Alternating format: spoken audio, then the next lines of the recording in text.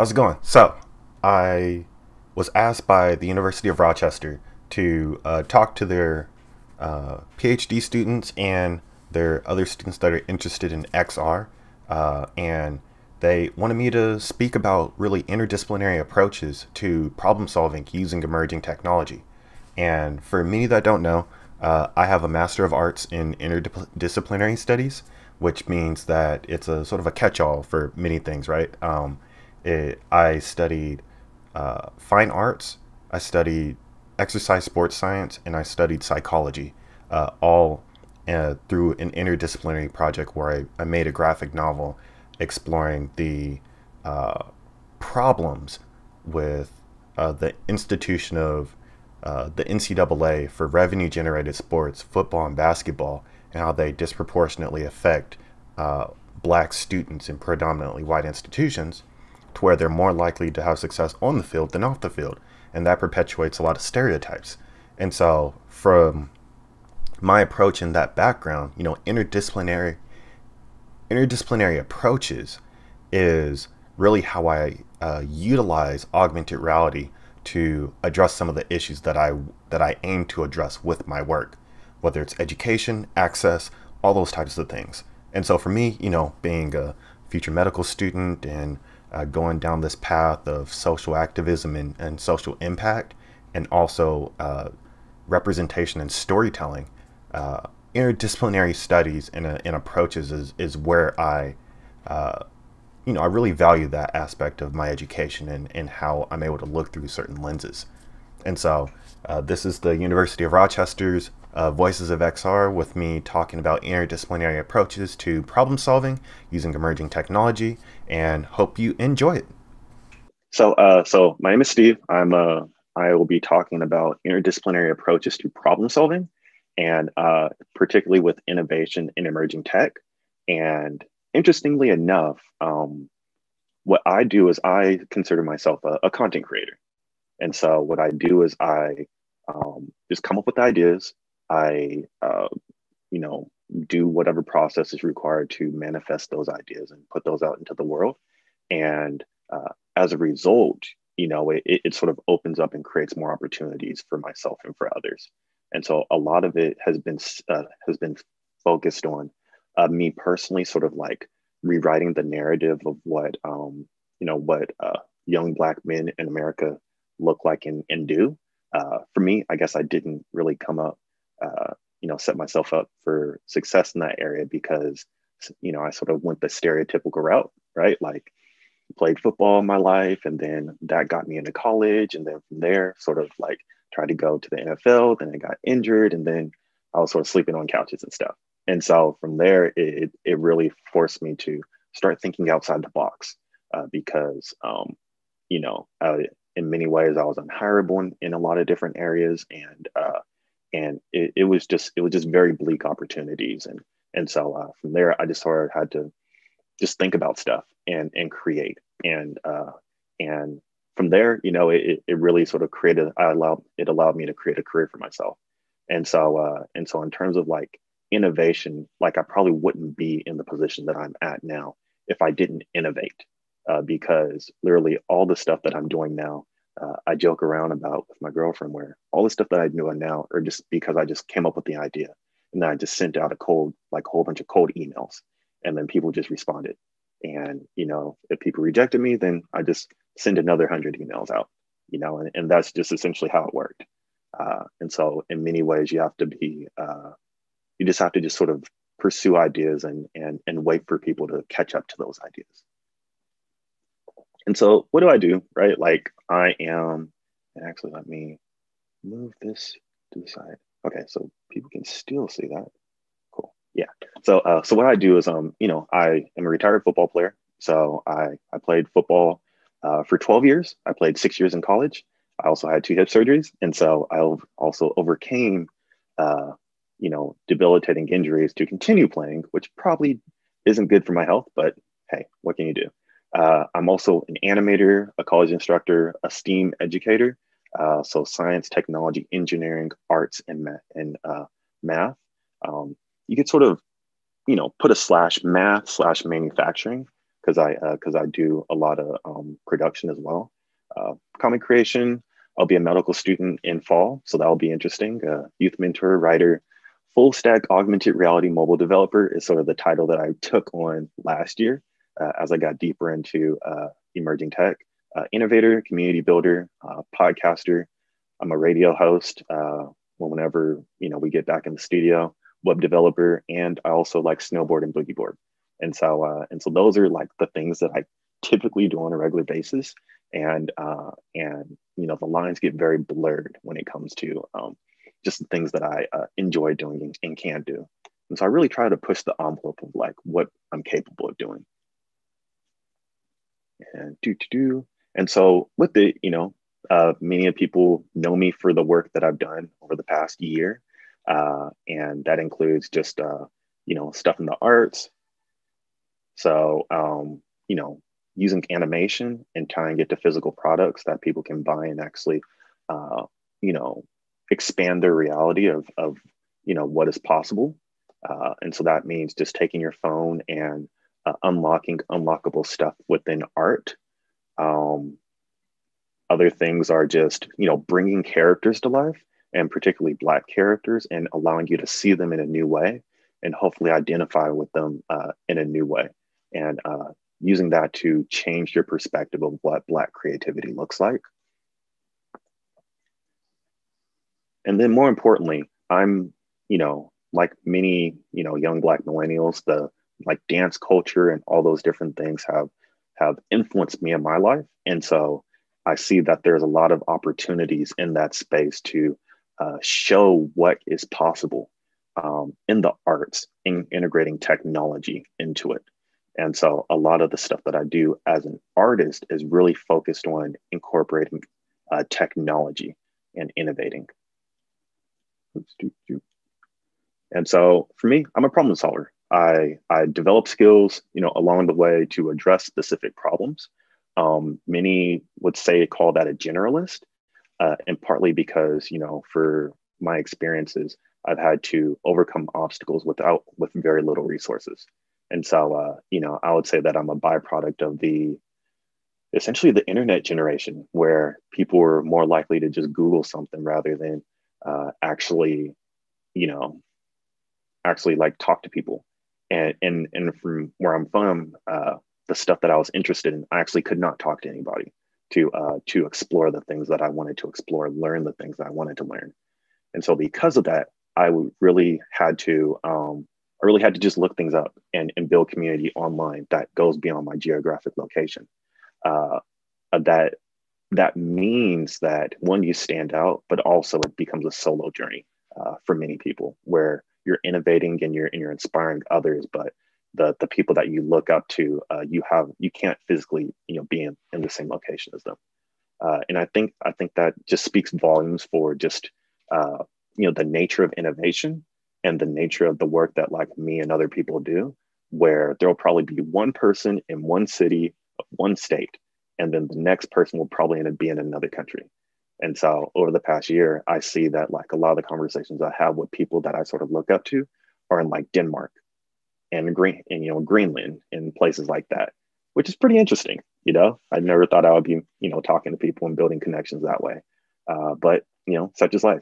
And so what I do is I essentially, because I have such a diverse array of experiences, what I do is I create solutions by pulling from those experiences. And so many of the solutions that I come up with are really just things that like speak to me as a person personally. And so often you'll come across, and I'll sort of gloss on that later, but the things that I would come up with, another person that sort of does the type of work that I do probably won't come up with that same solution. And it's just because it's very subjective. And so for me, it sort of, when I think about problem solving, I always look at it through the lens of interdisciplinary studies, the concept of Afrofuturism, and then just the core concept of innovation. And so they overlap in many ways, but there's very distinct sort of categories that these all sort of align with. And so innovation, for the most part, for those that don't know what the actual definition of it is, Innovation is just taking an idea and then making it a practical reality. And so when people refer to innovation, it's really just saying like, I had this idea and this is what I did with it to manifest something. And so I would argue that in order to be an innovator, you have to actually create something that's practical or tangible. Otherwise, it's just an experiment. And you could say that like experiments are, can be practical and stuff like that. But from my experience, the stuff that's experimental are the things that like still require innovation.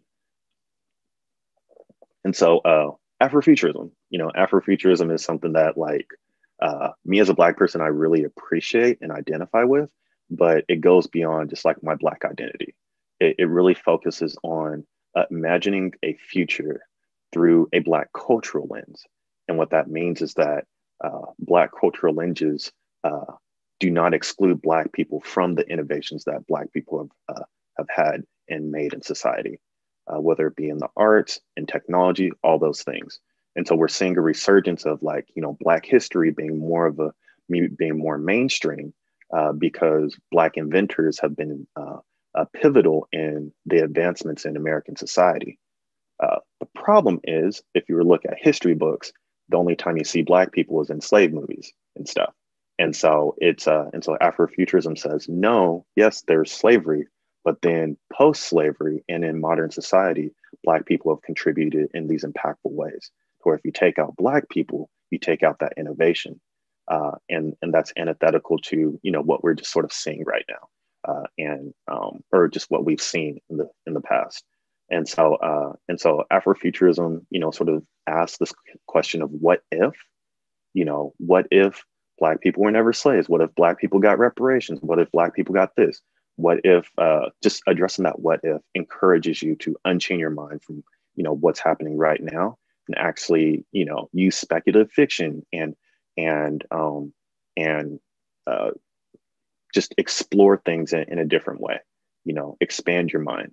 And so I think that just the whole concept of Afrofuturism really encourages you to ask what if, and I think that that really carries over into how to approach interdisciplinary, how to approach something through an interdisciplinary lens, and how do you even start to like innovate or even want to innovate? And so with the innovations and Black people in this country are nuanced and also pivotal, right? Like we all know of Missy Elliott from all the music videos, but what she did was she actually redefined what the identity of Blackness in pop culture was, where it used to be just shoot 'em up, bang bang, and now you could actually talk about things and explore different ideas through sound and through costume design. We all know Grace Jones, right? Like modern ideas of fashion and sexuality and femininity and beauty were redefined by like the work that she did, and in many ways, when we're talking about technology, these ideas and the manifestation of those ideas and the power that those ideas have when they're manifested, that is the use of technology. And so often we think of like AR and VR and coding and all that, but culturist technology is one of the things that really stands out and is actually really used. It's just not highlighted and glossed over as much as it should be. We know Garrett Morgan, who essentially saw an idea and said, hey, I saw this, I witnessed this accident. What if there was a warning sign, on traffic lights to mitigate these accidents? Just exploring that what if organically and then creating something from it, innovating from those ideas. And then Will.i.am was one of the pivotal people that got me into the work that I'm doing, which is AR comics. He's works in sound. He does a lot of cultural stuff. He's interested in technology. All he did was say, what if I combined everything into a book format to get people to open up books and identify with things in a new way? And so he created the first like mainstream graphic novel with Marvel. Put an asterisk there because they didn't really market it the way that they could have to sort of expand that. But the work that he did really inspired me because it shows that like a book has value beyond just the text and beyond just the pictures. You can actually experience it in an innovative way. And so, for artists, particularly Black artists, like I think a lot of the stuff that he does is really applicable to a lot of the things that we currently have access to. And so, interdisciplinary approaches is an interesting concept because it's really forcing you to approach things through a specific lens to address specific problems. And so, what you do is you essentially pull from a variety of experiences that you have to develop a solution. And that solution is very subjective and it's very pertinent to the specific problem that you're trying to address. And so, very, very likely that the problem that you have or the solution you came up with for one problem won't carry over to another one, but you can take those insights to develop another solution. And what that requires is essentially for you to think outside the box. And so I mentioned Afrofuturism and sort of being antithetical or an affront to Western beliefs in society. So what we know as a society in America is that we tend to compartmentalize things, right? And the big thing is talking about like work-life balance, where we have our work life, we have our home life, we have our social life. Those are all just boxes that we're compartmentalizing things in. When we're dealing with problems don't care about boxes. They could care less about any of that stuff, right? Like they just exist, they manifest, they perpetuate disparities. And so the idea that we have a box for education, our family, our art, math, science, sports, friends, science, like all those things, um, interdisciplinary approaches means take rid of those boxes and just put those in a list. And so you prioritize what those things are to you, and then you pull from those experiences to solve that problem. So some things require you to have a background in education. Maybe you like science, and this one thing that you just do as a scientist, you can approach with your art. For me, I'm very formulaic. And so even though I approach things creatively, I like to have formulas. And so my math background really influences how efficient I am with my art and my creative practice. And so that could actually create a lot of different things. And I think that carries over to my comics. It carries over into the business that I have focused on making comics. And then eventually, I'm able to connect with my friends because I do the work that I do. And so it's a very nuanced way to bridge the gaps between all your different boxes to where there aren't boxes. It's just a summation of you as a whole. And I think that this really speaks to sort of the trend to go look at things holistically. And so you could say that essentially like Afrofuturism and interdisciplinary studies is just a way to approach things holistically rather than in sort of compartments that force us to stress ourselves out a lot more than we probably should. And so what do these things have to do with like problem solving, right? Like, problems that we have, they're really nuanced and they perpetuate disparities. And sometimes you really need to think outside the box to just come up with those solutions. But more importantly, like these solutions that there are these problems that we're experiencing, we have life experiences and stories that go along with defining what that problem is. And so with those life experiences come insights into why those problems exist. And the big thing is why those problems exist. Because when a problem is perpetuated, it's because we don't have a solution that addresses the why. And so for a variety of things like your skills, your hobbies, all the things that uh, make up your interests that even go beyond just your profession or your major, those are things that also have value, and those are the things that get you over that hump to address the why. And so for me, because I'm sort of formulaic in things, it's I like to try to figure out approaches to things. And so to approach something through an interdisciplinary lens, you essentially, you notice a problem that persists, and it's often something that have a personal experience to, and then you reflect and explore that idea for because you have a personal connection to it and you have a background that relates to it. And um, you know the things that lead to your experiences, the things that you notice, are the things that lead you to the why and give you those insights. And so because you live the life that you live and you sort of exist with that problem, you have a personal connection to it, and you also are just close to it. It's really hard for you to take a step back from it. And so the things that you notice are going to be the things that that make the power of an interdisciplinary approach more impactful to coming up with a solution. And this goes beyond just technology. I mean, it goes beyond technology. It goes beyond everything. But this is your connection to the problem is what allows you to innovate in those areas. And so the thing is that people are able to recognize the problem, and people are able to define the problem, and they may be able to notice the why. But the problem is that people don't often pull from successful approaches that they had in other areas of their life.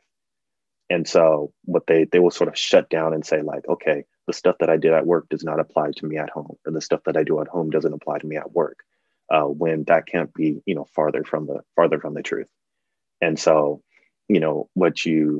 when you start to pull and be open to pulling from those successful approaches that you have in other areas into the areas that have problems, then that's where you start to address the solutions and come up with solutions.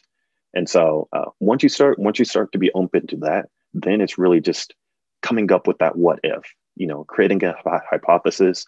It could be informal or formal. I do a lot of informal stuff, but coming up with a hypothesis, putting it on paper, and then just testing the approach out, and then documenting and sharing it. Because I think that piece in and of itself of documentation and sharing it, whether it's a YouTube video or a blog post, or just a conversation with somebody, like those things are the things that really get it to the next step. And that furthers the innovation, because you're able to build a community.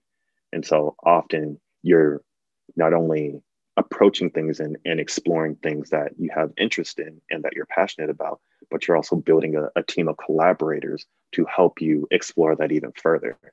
And so essentially you use people as resources as well. And that's just a skill that people naturally develop as they try to address problems in these particular areas. And so, I have a formula, patent pending, which is sort of the problem, something that you notice, the connection, the personal story connected to that problem, the insights that you have. So from experiencing the problem firsthand over time, and then accomplishment. So the process you use to be successful in other areas of life. And then from there, you just explore that what if. And so all the four things prior to the what if are just the foundation that is laid. And then the what if that you come up with is sort of building on that. So you'll just have a pillar of what ifs in this area and in another area and another area, but it's still that same sort of formula that you approach with. And so the misconceptions of interdisciplinary approaches, though, is that you often aren't inventing things. You, like an innovator, an innovator can be an inventor, but an innovator doesn't have to be an inventor. You're often just redefining how things are used and how you approach things. And that's I think that really rings true for the work that I do, where I don't feel like I've done anything different, or I don't think that I've done anything, sort of life-changing. I've just used other tools from other areas and incorporated in an area that just didn't see value in it. And so that's my area of innovation. I call it kit bashing, where you just sort of take things from other things. That's what they used to do to make all like the spaceships and stuff for Star Wars. And so they just sort of take stuff from like different model kits, and then you just like make something new from it. And then that the manifestation of something new is just the idea. It's not necessarily that like unique tangible product. And so this is, it's completely subjective.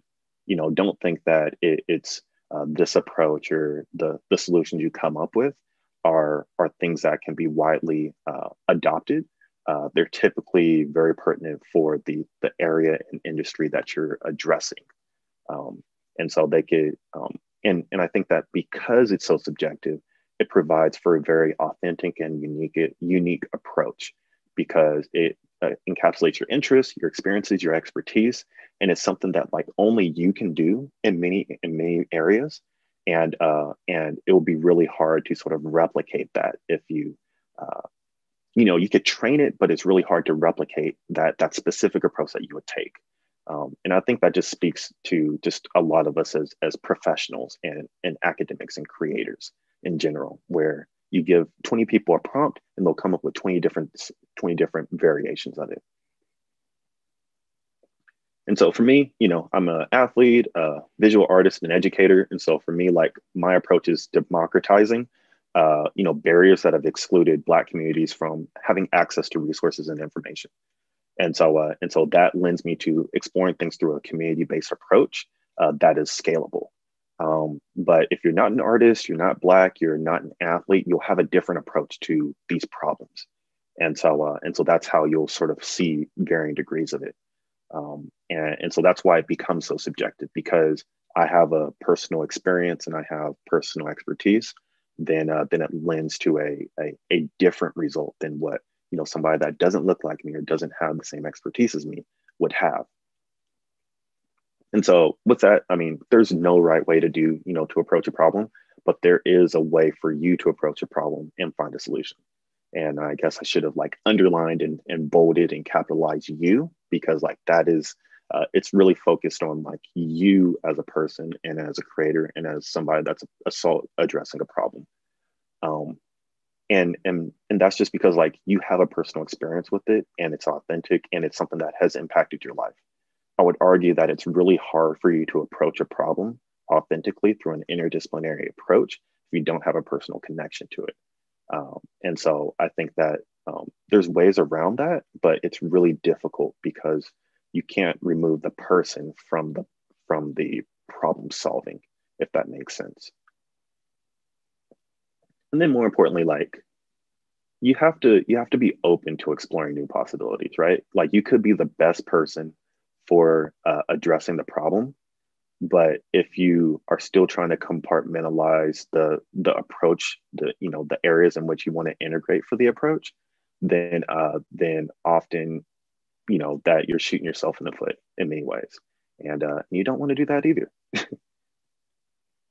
And so for me, I sort of see life as just an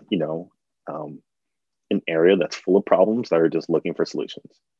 And I think that rings true for a lot of people. And if you've just been paying attention to all the stuff in COVID, literally life just says, here's a problem, figure out a solution for it, right? Like that's pretty much how it works. And so from there, for me, I've just sort of navigated my life in the past 5-6 years, trying to address problems and then using those problems as learning experiences to inform my next area or approach opportunities in life. And so my first problem that I explored, I was a football player.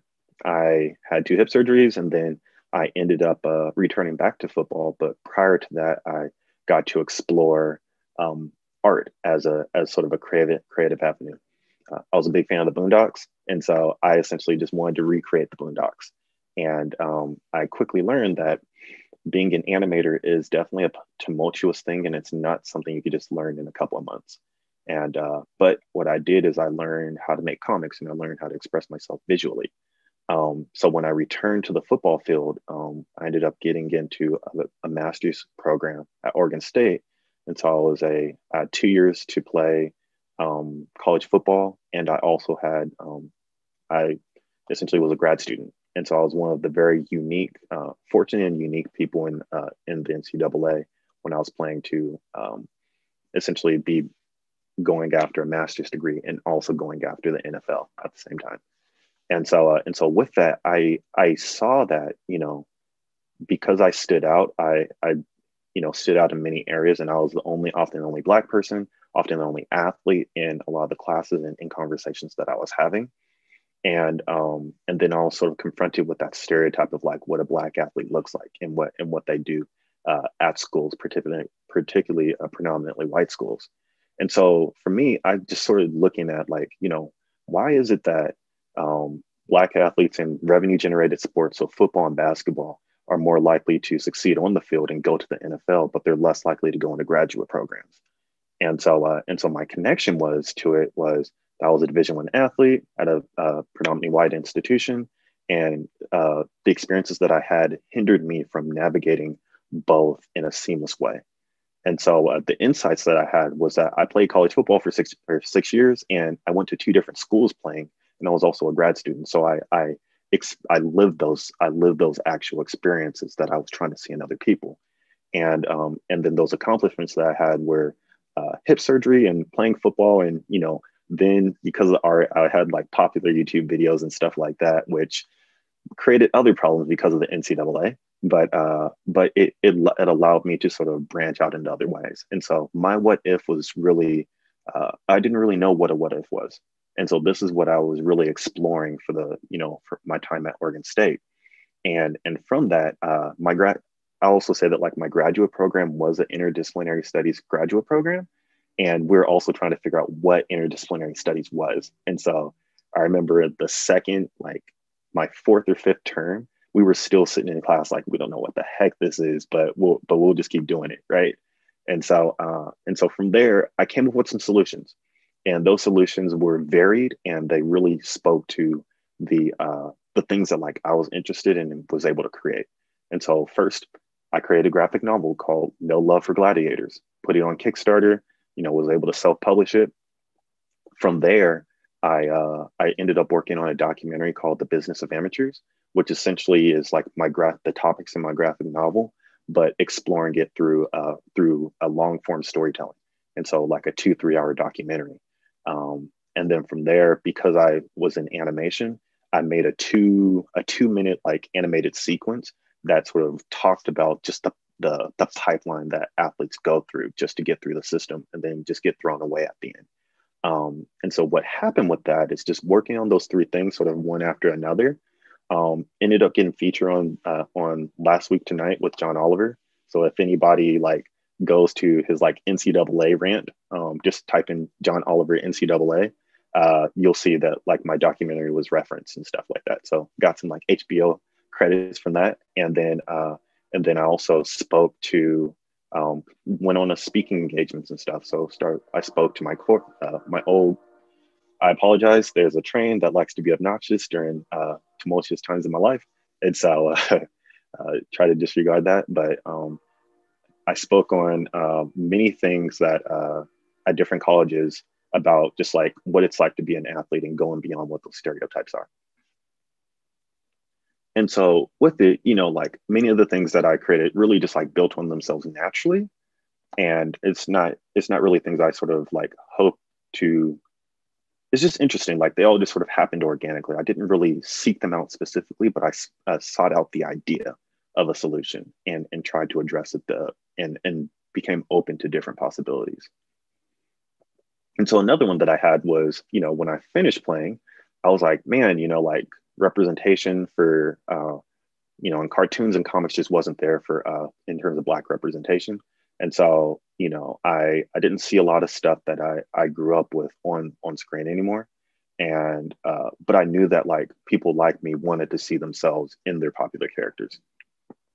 So I knew that like my creative works really can spark conversations. And so what I did is I created this series called Black Superheroes Matter or Black Heroes Matter, and just took my favorite cartoon characters, favorite heroes, and redefined them through children of color.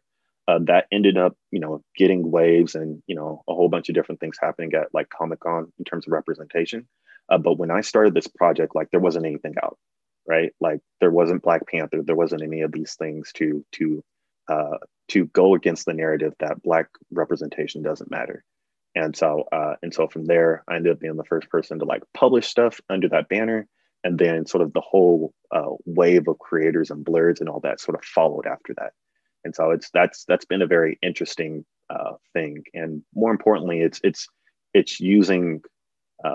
really using culture as a technology to address certain problems.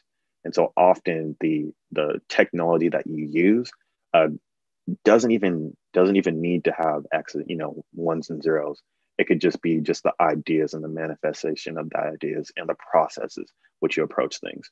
And and so for me, like because I'm going to medical school, one of the things that was trending, obviously because of last year and what's happening now, is the disparities of Black patients in the field of medicine, and that's because there's not a lot of the problems that we see are just based on just disparities and white supremacy in many ways.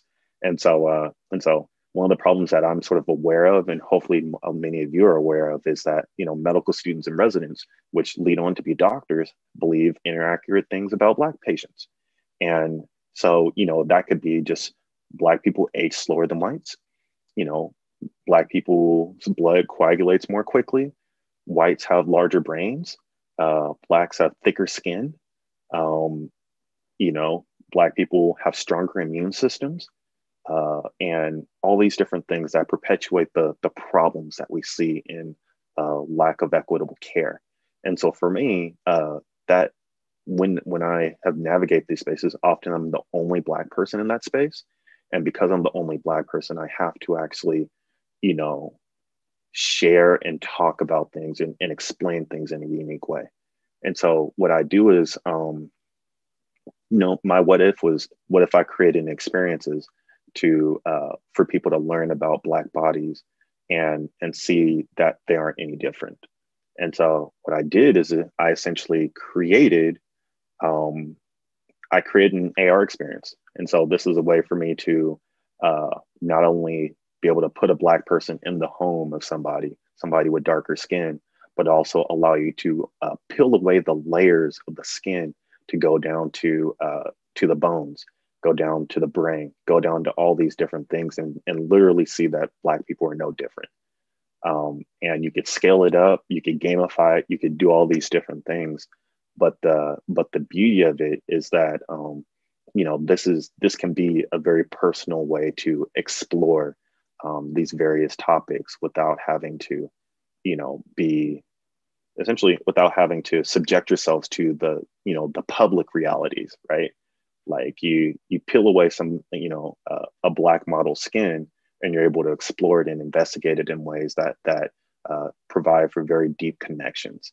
And immersive technology in many ways has the power to do that uh, because one, there's a sort of flashy allure to it, but more importantly, like these are actually engaging things. You actually have to take specific actions to get an end result. And if you don't take those actions, then you won't get the insights that come from those actions. So I think I'll fast forward it because one of the things that I really enjoy is let me see if I yeah.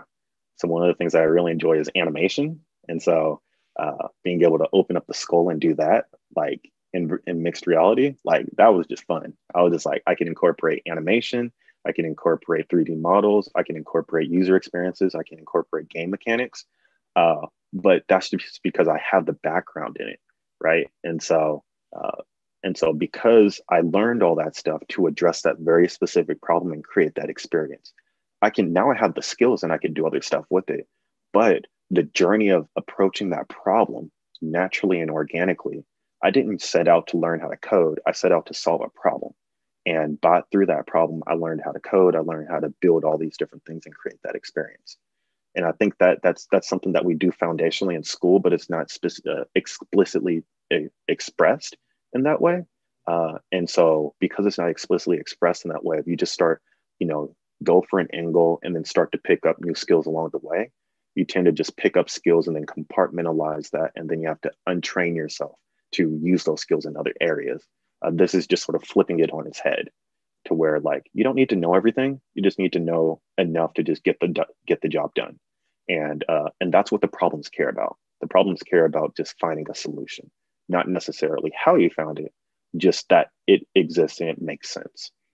And so another one is just the fact that, Black children often fare below the reading level, and that perpetuates a lot of the things that we see in disparities in education.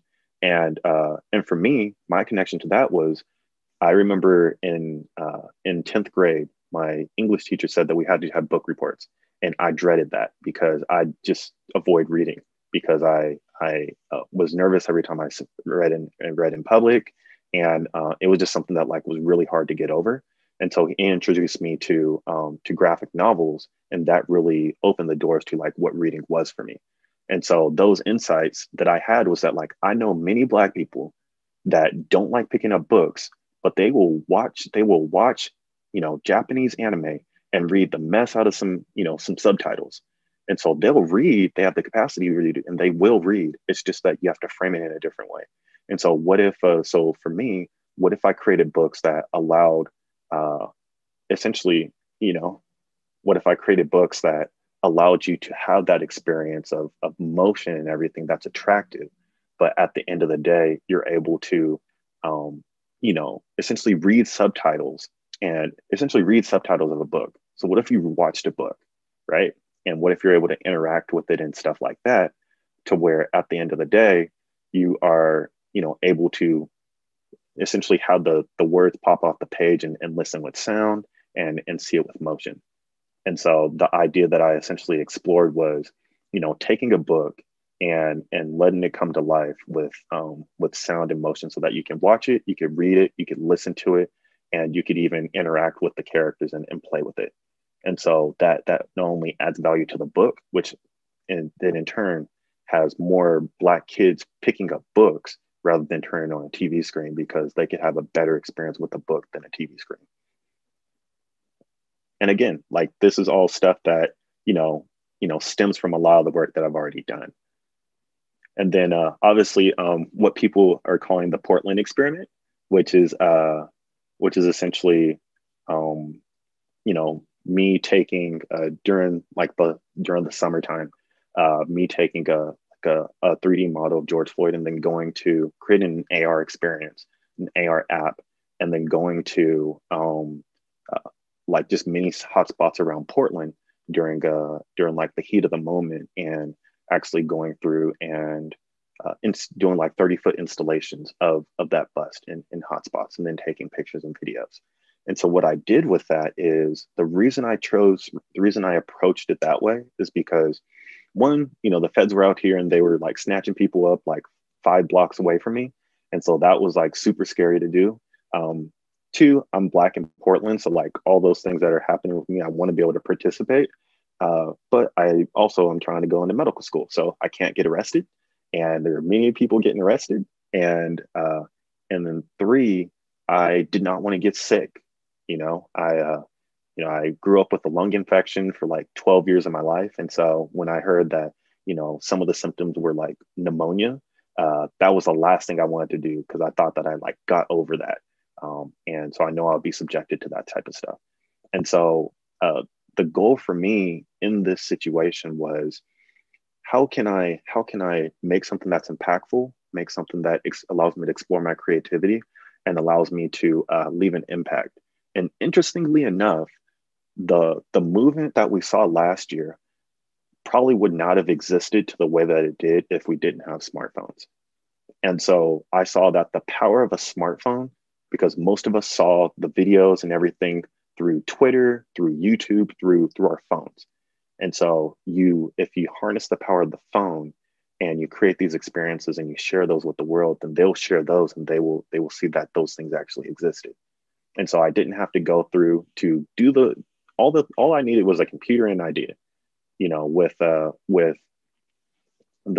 if I would have had to make a 30-foot statue and install it, I would have had to get a permit. I would have had to like navigate just like, racist institutions. I would have had to like duck and dodge the Proud Boys. I would have had to do all those different things just to get that experience, only to probably have it getting taken down like 30 seconds later. And so with this lives on forever, and nobody could do anything to it because it's not tangible, but it still exists because there's pictures and videos of it, and there's people walking around it and interacting with it. And so so the power of technology in this area was really insightful, because I posted those pictures online. The worst thing somebody could have said was, "Oh, I hate it," or they'll say some, racist joke about George Floyd, but that's it. They couldn't do anything about it, right? Like that, and that's the power of it. It allows you to mitigate those realities that are associated and have been associated with this expressing things about the plight of Black Americans. And so this experience really showed me how you can democratize ideas and activism, in ways that essentially decentralize things. And so you could take away my computer, you could take away, my access to the internet, but you can't take away the pictures and stuff that exist on the internet. Like God forbid it goes on the blockchain, then it's on forever, right? Like it's and that's the power of innovation is being able to address problems that have very real consequences and mitigating those consequences by taking nuanced and interdisciplinary approaches, right? Like this project required me to know how to find stuff on the internet. It required me to, know how to build an AR app. It required me to learn how to do a little bit of code, maybe some 3D modeling. But at the end of the day, like I didn't want to just make 3D models. I wanted to create an experience. And that experience was to address a specific problem. And so from there, I started to explore just innovations in storytelling about Black issues. And so what that meant is I wanted to express myself and express myself in books and use those books to sort of harness the power of creativity and harness the media in it. And so the way AR works and the way AR works, at least, in the work that I do, like I create images and then those images essentially act as QR codes so that I can parent animation and other digital assets to it. And so because the images are unique in nature, I'm able to essentially have a picture be a QR code for a collection of different things. And so what I did is I just made a whole magazine full of QR code based illustrations and pages. And then I had unique experiences that go from one page to the next. And so it was a matter of just the book cover saying that Black Lives Matter and people sort of chanting and bringing that sort of like group community crowd activism thing to literally like the palm of your hand. And then also talking about animation, how, different institutions perpetuated a lot of things that affected Black and Brown communities during COVID. And even from there, like even to the point where I created a 3D model of the editor who's part of this Black owned company, and you could just walk in the shoes of the editor, as a Black man in America by using AR, with a 3D model and game mechanics and stuff. And so it's really allowed you to explore these things and innovate just because you're just trying to see like, what if I just did this? What would that look like? What would that approach be? And so for me, it's animation, and like for me, AR and technology is a way for me to share animation that goes beyond just getting a movie deal or making a YouTube video.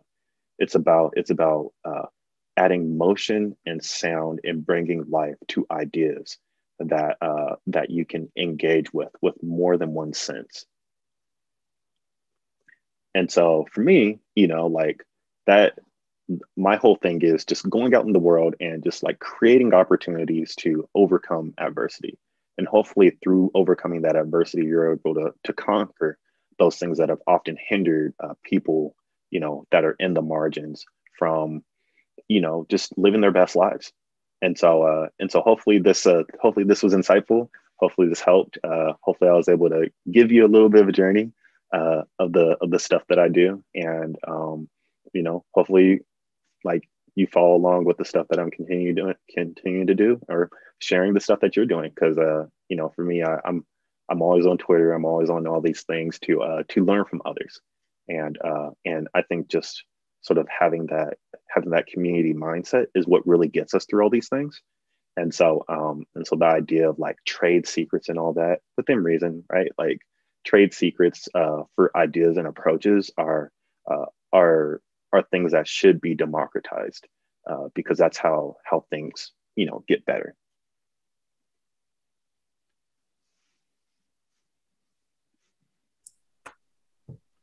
Thank you so much, Stephen. That was awesome. I'd like to take some questions now. You're either welcome to unmute yourself and ask, or you can also put them in the chat and we will read them.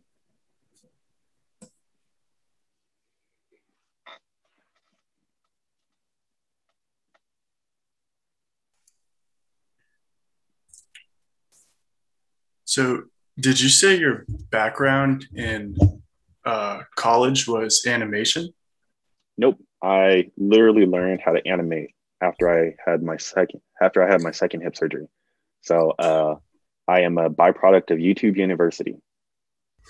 Yeah, my question was how to teach yourself the skills to just start doing things with AR or VR, things like that, especially if you don't have a background in animation.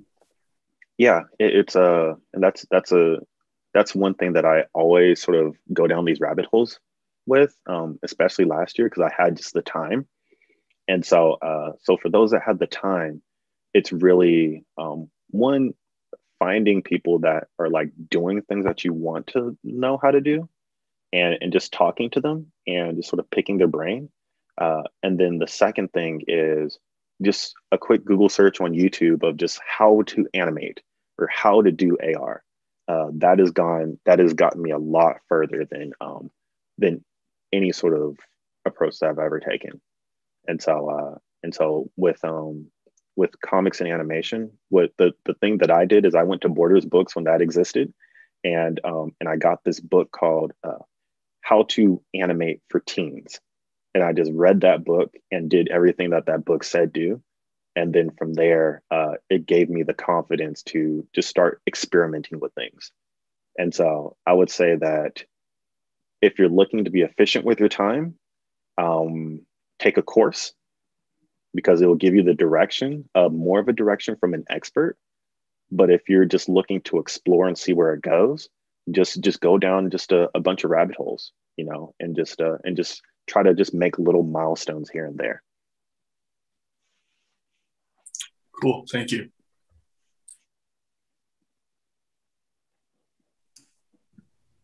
I have a question. I relate a lot to the sort of multidisciplinary aspect of your talk. My question is about how do you avoid spreading yourself too thin if you have a lot of different ideas in a lot of different areas? How do you avoid that sort of thing? Yeah, so that is something that I struggle with on a regular basis. I think this is my board of processes and ideas right there. And so whenever I'm in like a Zoom call, that's always in the background. And so people are always curious to see like why I do that. And that is to manage what I need to prioritize. And so that's why I said, putting things in boxes really causes a lot of stress because it doesn't allow you to step outside and just think about things holistically. Because in many areas, I think, particularly for like my AR work, the AR portion of my work probably takes like 30 minutes to do. The other elements of it take days, if not weeks, if not years, right? Like the book that I worked on that for a whole year, but the AR part of it, I put that together in like 2 weeks, but that's just because you have to prioritize what the real things are needed for the problem. And so I would say there's a way to look at things from a multidisciplinary approach, but that multidisciplinary approach is just saying, I have a whole bunch of boxes here that I could do things in. An interdisciplinary approach says, I have a list of things, a list of variety of skills that I could pull from. And so it doesn't have boxes in interdisciplinary approaches, but it does have boxes in multidisciplinary approaches. And so for me as a creator, I found that it's really difficult to find a job, if I just want to work for somebody, because it'll be like, what do you do and how can you help us? And it's like, well, I could do a whole bunch of things. What is the problem? And that doesn't really work well when you're trying to get a job, where they're just like, like you want to be more specific with it. And so it's good luck on the journey because it can be frustrating. And my girlfriend can attest to how frustrated I will become if in certain situations. Thank you. If I can go next, maybe. Stephen, thank you so much. This was such an insightful talk. There were many things that will stick in my mind. I mean, I love the way how you define Afrofuturism, interdisciplinary and innovation, and then related them. I also love the what if question. That's, to me, that's a question of hope, especially in difficult times and for difficult problems. Thank you for all of that.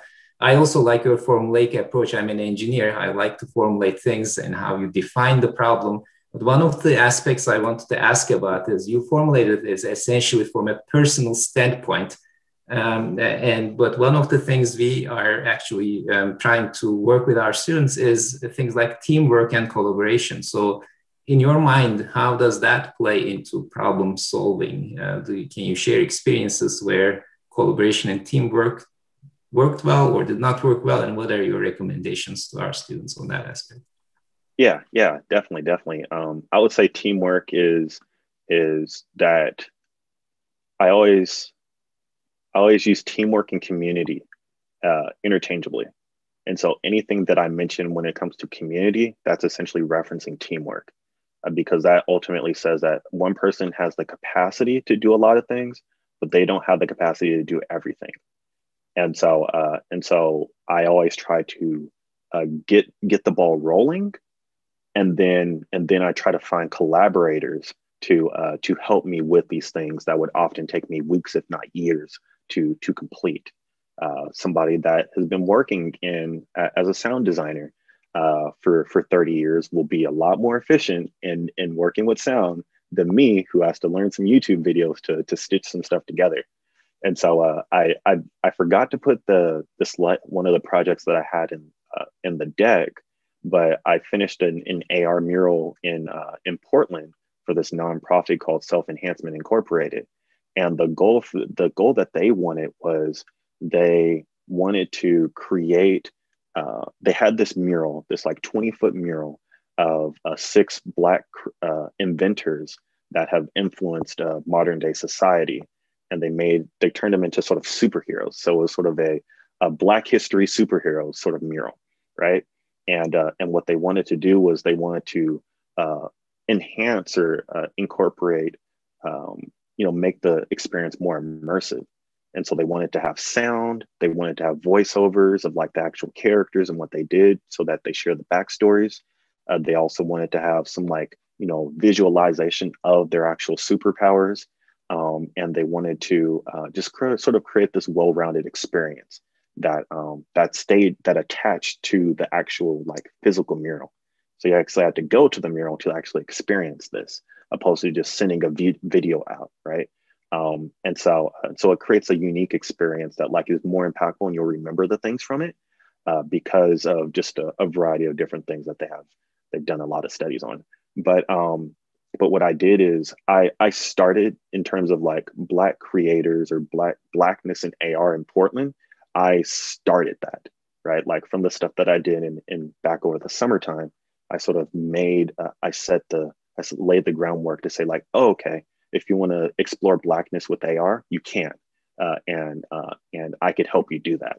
And so I sort of laid the groundwork for that, which allowed them to sort of start to think about that as a team. And so when they reached out to me, they said, we have sound design, we have this vision, we want to do this, we want to work with you to bring all that together for the community. And so I ended up working with the illustrator that did the mural to help sort of come up with the ideas. I worked with 2 sound designers and a producer to work with like the sound, so that there was a soundtrack, and also a writer that allowed them to tell the stories, and a narrator that was also one of the producers. And then we also work with like some community creators to actually install another mural on the side of the building, so that people could actually go to the building in multiple locations to have that experience. And so I think it was a team of like 10 or 11. At the end of the day, like I was still responsible for like, it coming together and coming to life, but being able to delegate and collaborate with other people to make the experience unique, that was just a byproduct of teamwork. So the innovation came from showing people that this is a possibility, and then the collaboration, the teamwork is making that product and making that product come to life in the real world for others to experience. And so often for me, like I'm always looking to work with other people. It just so happens that like I don't know many people that like can do the things that like I want to do. But whenever I do, I'm always hitting them up saying like, hey, this would be great in AR. Hey, we should do this or explore these different things. Hey, let's collaborate on a project. I'm always doing that.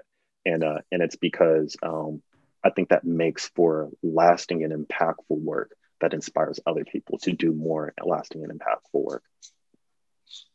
Thank you. I have a question about challenges that you encounter in trying to integrate art and technology and trying to make a living out of your activity. Can you talk a little bit about that, especially thinking of people who may want to follow in your footsteps? Yeah. So my girlfriend will attest to the fact that I have very, very difficult time valuing or putting value to the work that I do. And I think it irritates her more because I spend a whole lot of time working on things, and that doesn't translate to actual dollars sometimes.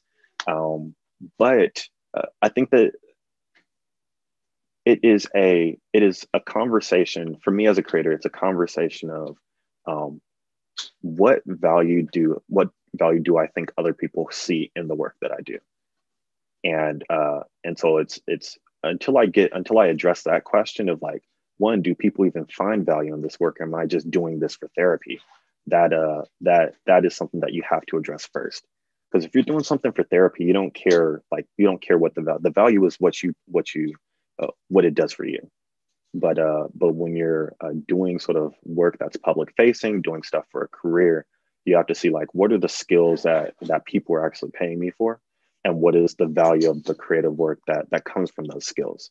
And I think every project that I do, in one way or another, like every project that I do is a way for me to level up my creative skills. And with that, every project that I complete means that my price goes up for that particular area. And so it's, I think, figure out what you need to do to pay bills. And then from there, see how far you can push the envelope. And then for those experimental projects, just reach out to people for speculative things. Perfect example is there's this company or this pizza place that I love in Portland called Sizzle Pie. And so I created the AR mural, and I created a whole bunch of different videos. And I said, hey, from that, I have an idea of like how much it's going to cost for me to like recreate that stuff. And then I just essentially just made a little like one-sheeter and sent it to them and said, hey, I think that, this project that I just completed, I think, looking at this, let me know what you think. And if you want to collaborate on something like this, let's set up a time to chat. And then from there, it allows you to, one, you have something that they can reference that shows that you have the possibilities for it, which gets their mind rolling. And then from there, you'll see if they're really interested in it, then that will allow you to possibly pay more bills, right? And get more pub and get more stuff. And so it, in a roundabout way, it's, create stuff, put yourself out there. Don't think that it's going to happen overnight, but you can be strategic in how you position your projects, to where many of you probably don't know that I've only been in the AR space for 15 months. I started December 2019.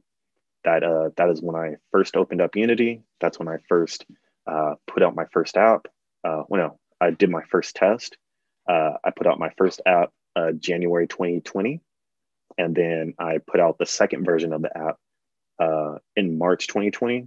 And then I released my second app in September 2020. And so it's like, I'm fresh to the scene, but what I've done is I've approached things strategically, because the things that I learned from football is that you put things on tape, you do things in a game, you put them on tape, and then you send them to schools. And then if people like what they see on tape, then they'll reach out to you with opportunities. And so just approaching it that way, it's like, I have no problem just saying like, oh yeah, I worked on this project and I'll share it with 100 people. And then if, 30 people say, oh yeah, stop sharing it with me, then I'll just find another 100 people to share it with. And then you just kind of go from there. But really it's a matter of like, are you doing something that you think other people would have value in, or are you doing something that is just for you for therapy? And they could be both, right? Like there's plenty of projects that I get stressed out about, and it's like, I'm gonna just do this and just play around with it just because it just makes me feel good, right? And then hopefully you can make some money off of it.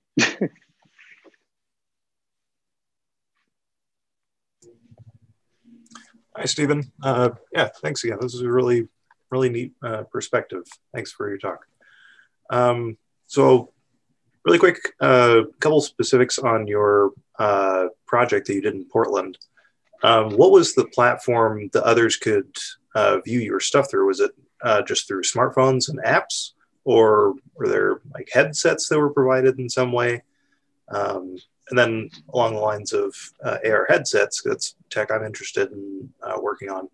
What would make it more useful for content creators? Like what are things you see lacking in current technology that would be, what are improvements you would like to see in that space? Yeah. So I'll try to address both of those, which is interesting because both of those areas are just like areas that like I am really interested in. And so for the Portland project, that project was, the focus of that was to teach Black people how to express their activism using technology. And so it's a lot of the AR stuff that you see out and available, if it's not like a speculative thing, like if it's not like a test video that somebody made in After Effects, it's often going to be mobile based or smartphone based, just because like that's really the only way you could access it. And there's web AR where you could access, you don't have to download an app, or there's app based stuff for social media stuff, but everything is really much smartphones at this point. VR is a little different just because you have the Oculus Quest and all that stuff, but like XR is really dependent on hardware, and that's the limitation. And so with the George Floyd experience I did in Portland, I created the app, and so if you have an Android phone, you could sort of download the app and play around with it. It's not available in the App Store because I didn't want to pay for anything to get it on the App Store. But if you have an iPhone, they really made it difficult to share apps and share AR experiences that aren't necessarily in their pipeline.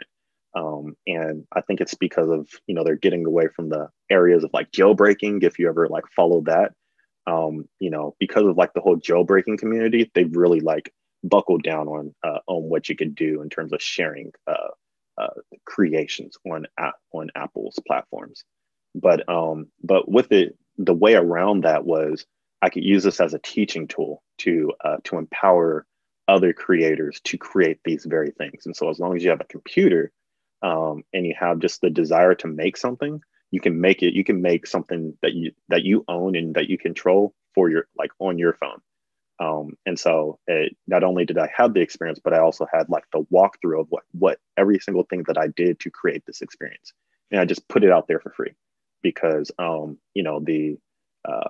the stuff that I use were just available for free already. So as long as you have a computer and an idea, you don't have to pay any money to create this experience and pick up some skills along the way. And so that was what that was. And then, and from there, I really started to explore like, okay, how do I make things more accessible and how do I make things more immersive, right? When it comes to books, the problem with AR books and the problem that people are starting to see is that in order for you to experience an AR book or anything AR, you have to hold your phone in one hand, and then you have to hold the book in another hand. And I don't know if you ever tried to read a book by just holding it with one hand and another hand behind your back. It's really, really difficult to hold it and also turn a page and also see all the stuff. God forbid you actually have you have a graphic novel where you have a double page spread and you're trying to see the whole artwork. You can't do that, right? And so yes, AR has the power to add, animation and bring the pages to life, but the practical use of it isn't really a thing if you don't have three hands, right? If you don't have three arms and having one hand over it, it's really difficult. And so what I started looking at is how do you have an AR headset or a companion that you could utilize with a phone, very much like a Google Cardboard, right? And so Google Cardboard sort of made things more accessible because we had smartphones. It's not necessarily the case with AR, with augmented reality, because it's not stereoscopic, so you don't have sort of like the two eye holes. You actually have a full screen view, and there aren't really any headsets that you could utilize that for. And you could go with the HoloLens. The only problem is that you have to develop specifically for a HoloLens, and you have to develop specifically for these headsets. You're using the same tools, but you have to develop specifically for them. With smartphones, you can create an app for iPhone and iOS, and it goes to a variety of different devices. And so what I've been exploring is essentially, this is a prototype, but like essentially creating a headset where you put the phone in here, and then you put the headset on, and then you're able to, because it's made out of cardboard, it's going to be lighter, it's going to be cheaper. And because we all have $1,000 phones, right? Like iPhones have LiDAR at this point, right? So you invest in the phone and you utilize iPhone's marketing and Samsung's marketing, and you essentially create a companion set that allows you to have these comparable experiences. And so it's in many ways, like, we're starting to see a trend with independent developers that go away from like the headset, approach, the enterprise approach, so that you don't have to buy $3,500 headset. But then if you do go that route, understand that like you're going to be inaccessible to people that you probably want to serve. And so